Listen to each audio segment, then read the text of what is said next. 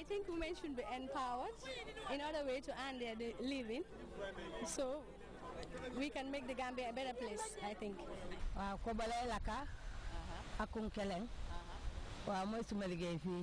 My work is cleaning the catfish. It is very difficult, especially when it is very cold, to dip one's hands in the water.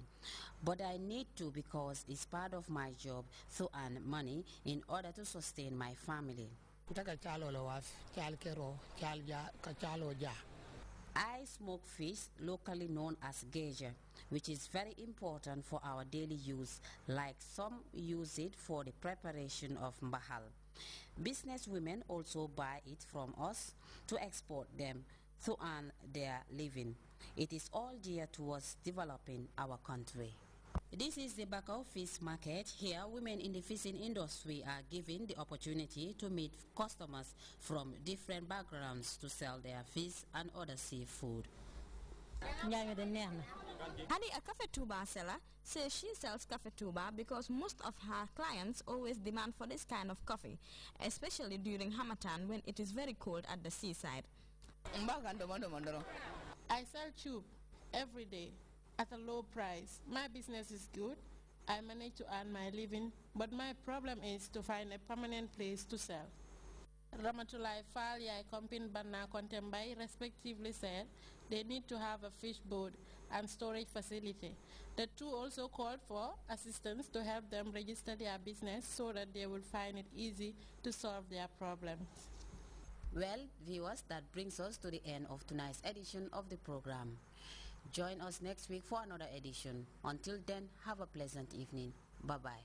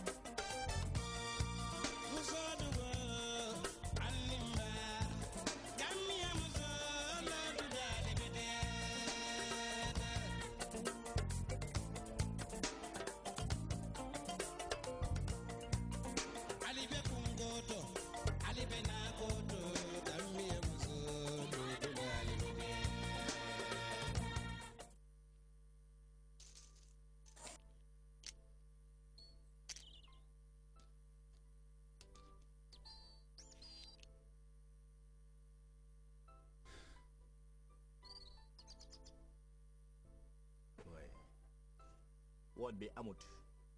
Ana yow da nga dof fila dafa over amsa.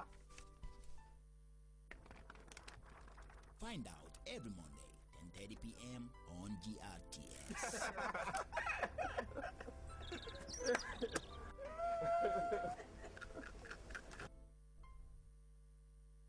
Amul mala de faté wa gudi gu nekk fam bi na waji ma day gënta yow jam bu day gënta waaw way du may gis kanamam jine wala dal waaw so mu lay wax lan taka ma jaxé da bu gaste ak jine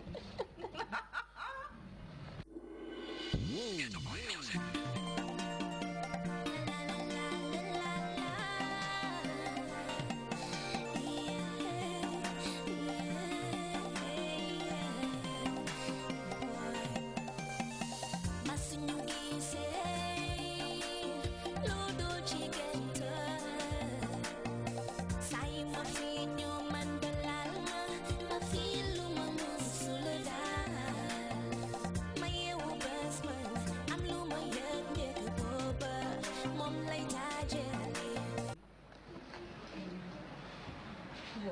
Hello, ana kan? Pojam, dafa am lu ma wax xala. Suma bot bi raaf, fit mi na rës yëkk booba, moom lay taajali. Dream boy, will you come and show me the way? Dream boy, will you come and take me away? Yaki may begal yo, yaki may bitali holbi, yachi dream boy, man suma holbi, yo yachi.